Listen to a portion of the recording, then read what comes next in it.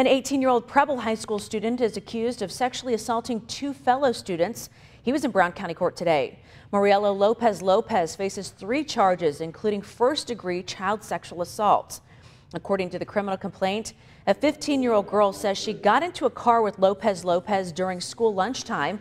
He drove to nearby apartments and sexually assaulted her in the vehicle. Court records also show Lopez inappropriately touched a 16-year-old girl inside the school. He denies the allegations. If convicted, he faces more than 60 years in prison.